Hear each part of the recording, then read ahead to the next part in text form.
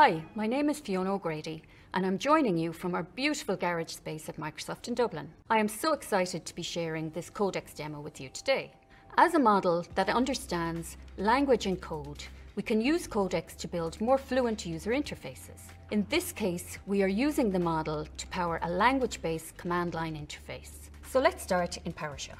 Let's say, what's my IP? We hit a keyboard shortcut for the model to suggest a script. In this case, it suggests a web request against a service that returns our IP address. Next, I'll say what's running on port 1018. Developers often want to know what's running on a port so that they can free the port up for something else. And it looks like there's a node process running on here. I actually know what the process is and I want to stop it. Let's see if Codex can do that. And look, it wrote the correct script to go ahead and free up that port. Next, I'll say make a git ignore and add node modules to it. This requires the model to understand the semantics of what we're doing, that a git ignore has a period in it, that node modules has an underscore. And I'll say, open it in Notepad, and the model successfully opened this git ignore that it created in Notepad. And you can see right there, it has the node module folder in it. Building this prototype didn't require us to retrain the model. It was enabled through a discipline called prompt engineering. We gave Codex a few examples of the kind of code it should write, and it can generalize from those.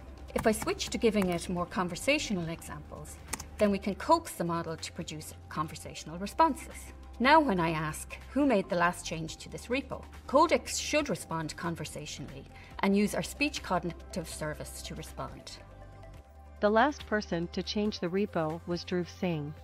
And see, it responded with voice. We can also ask something chitty-chatty, like, what's the meaning of life? The meaning of life is 42. And the model cleverly referenced the Hitchhiker's Guide to the Galaxy. Now this prototype isn't limited to PowerShell. Codex can also produce Bash and Z shell scripts. I'm using WSL and Ubuntu here, so I can run Bash on Windows. And now I'll ask, what's the weather in Dublin? The model knew of a curl-friendly API that it could call, and it's a lovely partly cloudy day.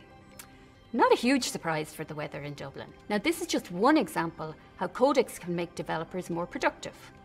But more generally, modules that understand human language and code have the potential to enable much more natural interactions with our computers.